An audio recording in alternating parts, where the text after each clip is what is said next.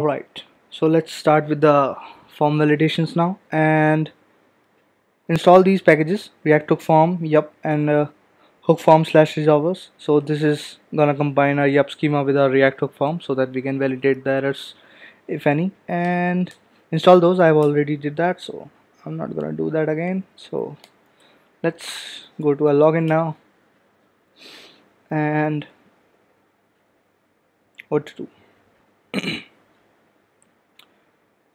Okay, so we can start by writing a schema, I believe. So validation schema, and this will be yup. Oh, I need to import it first, so import star as yup from yup, and this will have yup dot object, I believe, and I think we also have shape kind of thing, yup dot shape, object dot shape. What the hell? And what do we have here? So we have our username and we have our password. So we can do is username, and this will be yup dot string and required, and if it's not there in the form data, then we need to show some message, and the message will be username. Let's create a constants file for, because we need that. So inside source, create a folder called source in the root, and inside that we will have our utils and stuff. So constants or ts, and this will have required message, required validation message, and this will be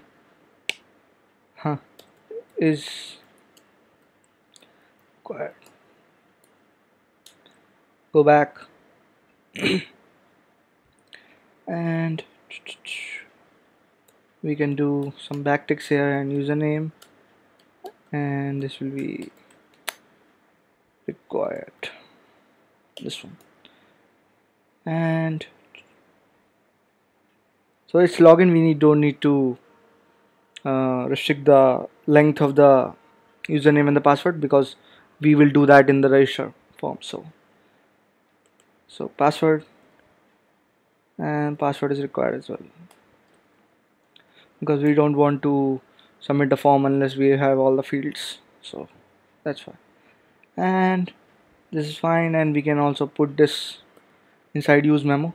So what use memo does is, in layman's term, it will cache this whatever this schema is, and we have our empty array here, which means that it will only declare this when the component renders the first time, and following all the re-renders of the component, it will not be recreated again. So yeah, this will be cached into this, and it will only change according to the dependencies in the empty array, and which is empty of course. But if I put something, if I if I do some count here and set count and use state, and let's say 0 for now, and if I create a button, and on the click of the button the count will increment by 1, then if I put the count variable here, so whenever the count variable changes, then this schema will be recreated. But we don't want that. We only want it to be created once when the component mounts, so that's why. And okay, enough theory.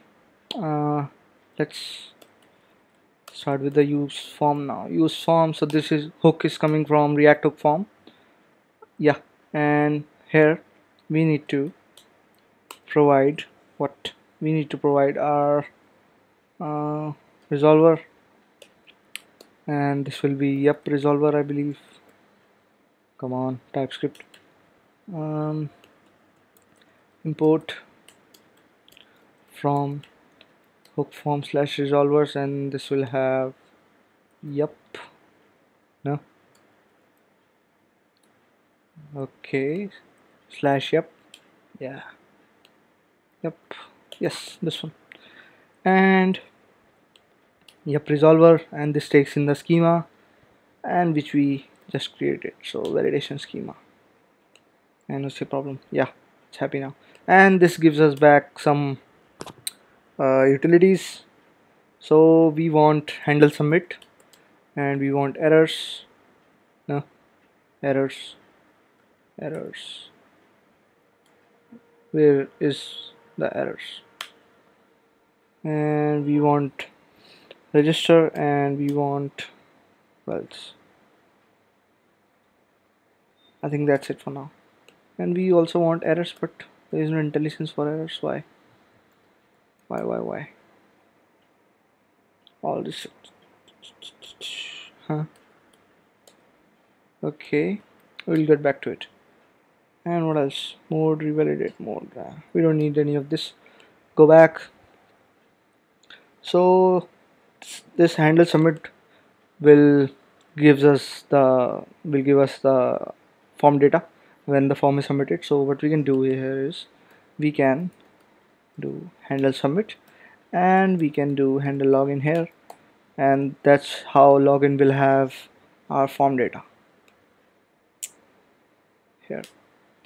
And this will be form data or simply data, and its type will be, and I think it's time we write some interfaces. So interfaces.ts, and export interface, and this will be I login, and this will have username of string and of password of string. Yeah, go back. This will be of type I login, and we need to pass it here as well. So I login, and I don't know why, but errors are not there. We'll get back to it. And what's the problem? We don't need that. React hook form will handle that. Prevent default things. And form submitted. We don't need that. Login form data, and just simply data. All right. So now we need to use the register hook we imported. We need to link the React hook form to our form fields, and this will be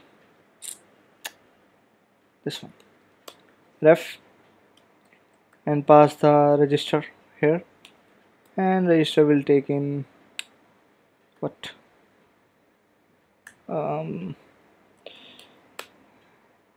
no, we will handle the validation via yup. So this generally takes in um, the validations, but like we can pass some regular expression here, max, min length, and pattern and all that the React hook form gives us, but we are using yup, so we don't need that. So I'm gonna skip that. And this name is important. And what's your problem? Use this is not a slant. Okay, okay, yeah, we'll get back to it. So username is important because that's how it's gonna look for the form field. So we also need to pass the name to our input, and this will be username. And if I just simply copy it and paste it here, and this will be password, and yeah, I think functionality is done, coding rather. Let's now debug the type errors.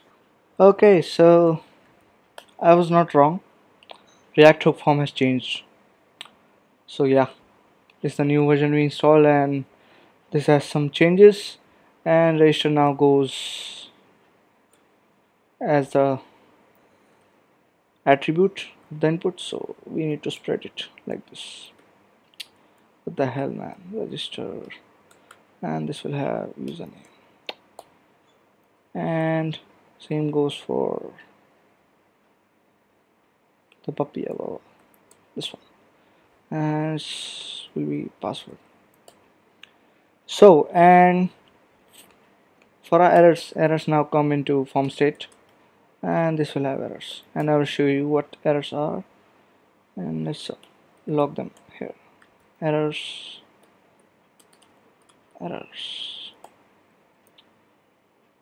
just go them here and save, go back, and where's our local host here,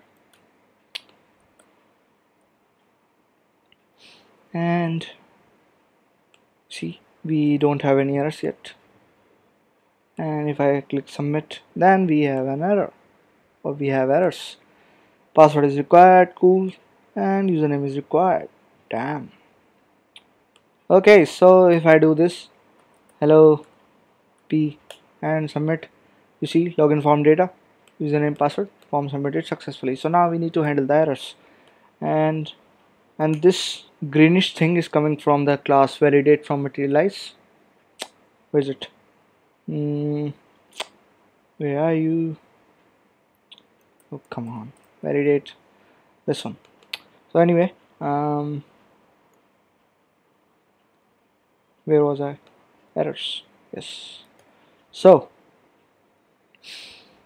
how do we want to do this? Materialize gives us utility class called helper text, and this has a class of red text to make it text red, and this will have errors dot username dot message, and this will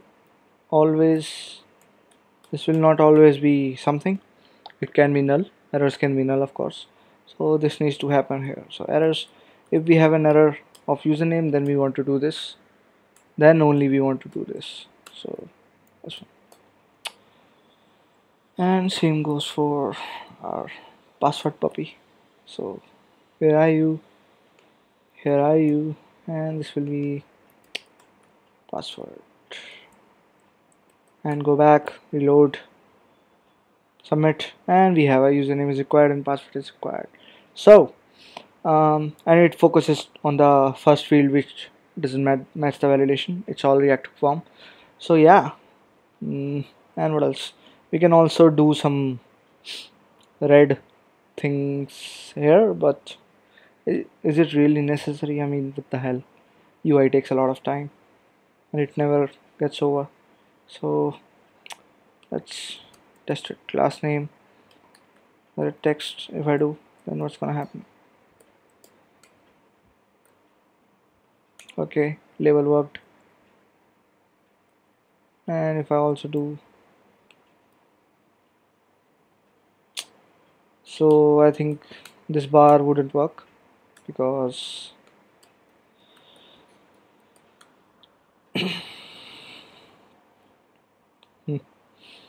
so yeah, let's skip it.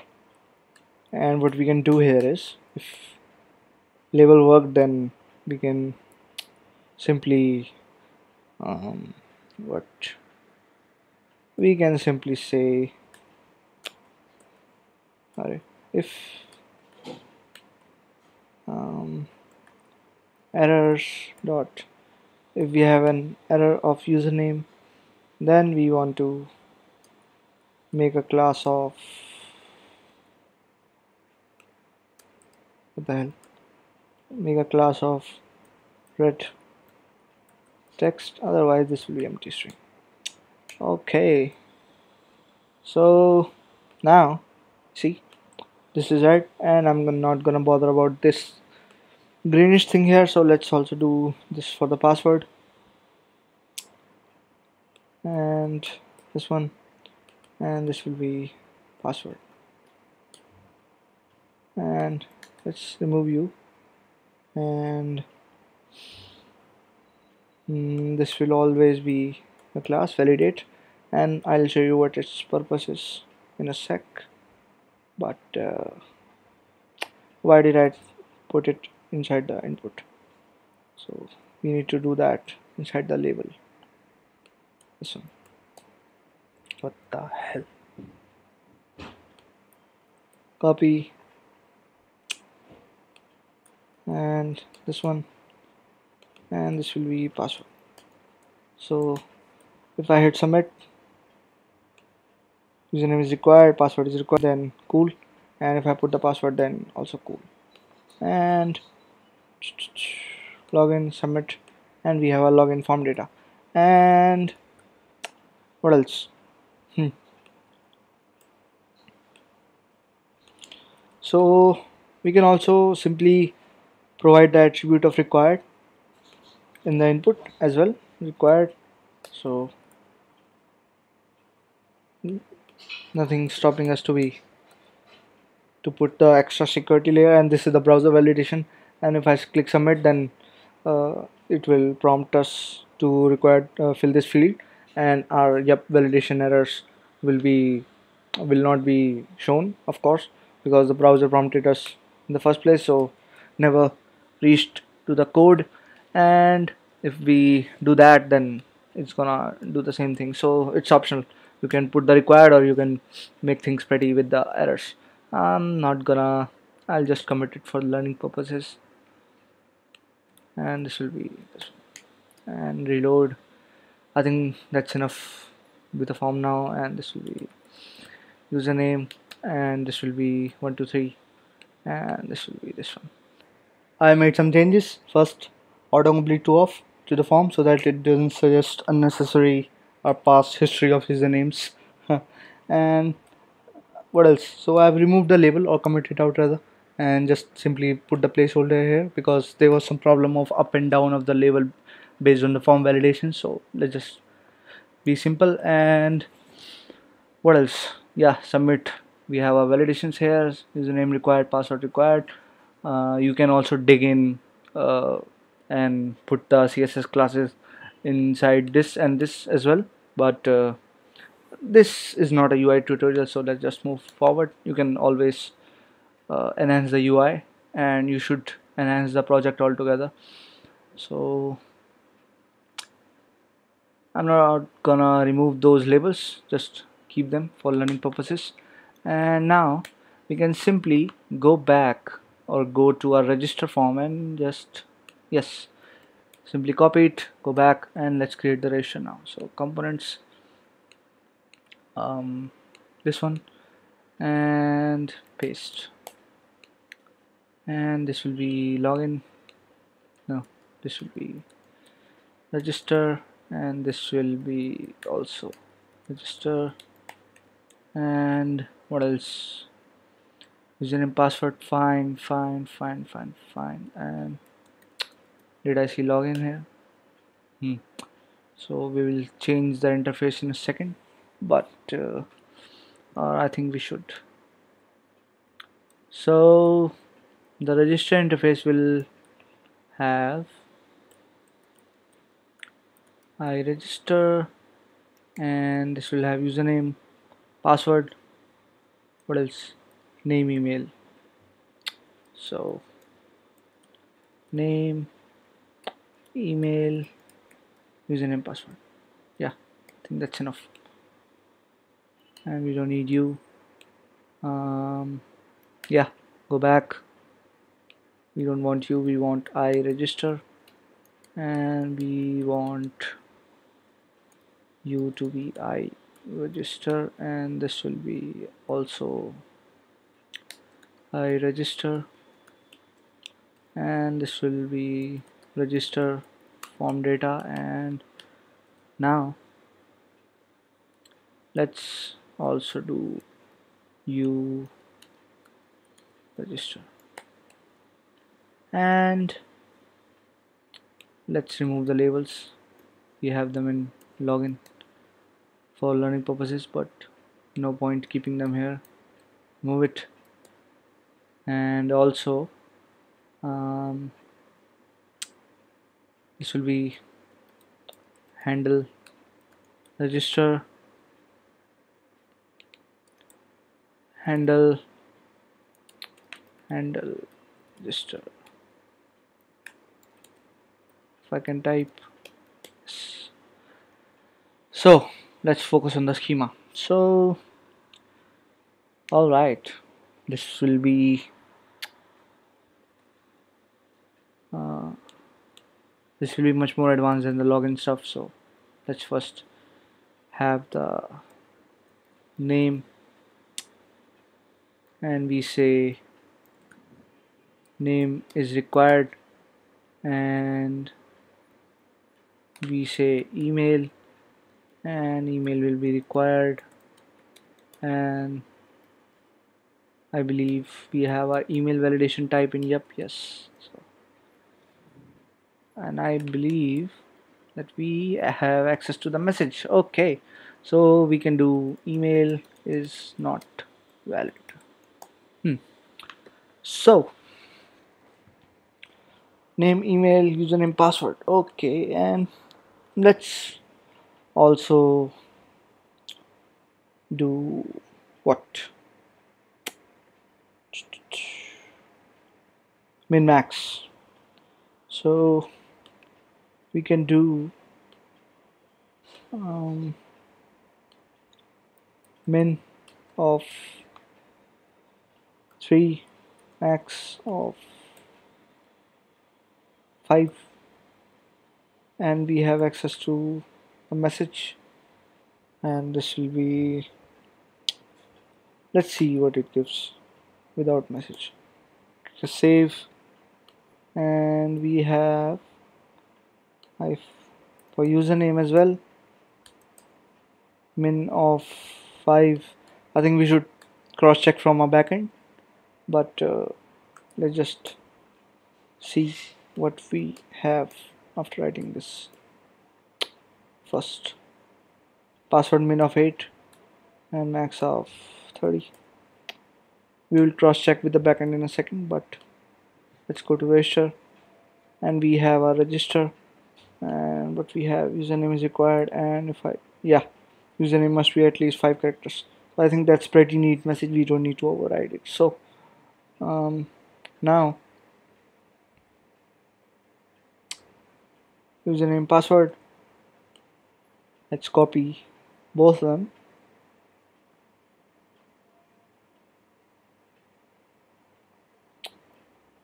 here, and copy, and come back, and this will be name, type text, fine, name, fine, and this will be name, this will be enter your name, and this will be name, and this will be of ID will be email, type will be email, and validate fine, name, email, email, and enter your email, and this will be email. Okay, so go back, there we go, our fields. Name is required, email is required, username is required, and password is required. If I put the name 1, and name must be at least 3 characters, so if I put way much more, name must be at most 5 characters. Cool. So let's do this, and email, and please include at the rate. And if you want custom validations here, then we can simply put this into a comment, and we can say text. If you want fancy validations, then by all means you can do that. So this will be this, and this one, email is not valid. Cool. And username must be this. Cool. I think we have a limit there, I'm not gonna cross it. So, and password must be at least 8 characters. Yeah, now the form should submit. So submit. No, oh, email is not valid. Okay, email will be what? John Doe @do.com and register form data, email, name, password, username. Cool. So I think we are done with the forms, and we can move on to integrating our backend. I mean, we should submit the form data to the backend and log in and register the user, and we will also need to um, show the notifications. So we can use materialized toast, but I think I found another library which is pretty cool, and we will use that. React notifies it or something like that. We will get back to it in the next video. But and this min max validation I will cross check from the backend and put that here, whatever the numbers are there in the active change set. I don't think there's any need to show you. If you have watched the backend, then there is no hustle in that. And yeah, that's pretty much it, and we will start to integrate the backend in the next video, and we will install SWR and set up it for the we will post the form to the server and all that. So yeah, I'll see you in the next one.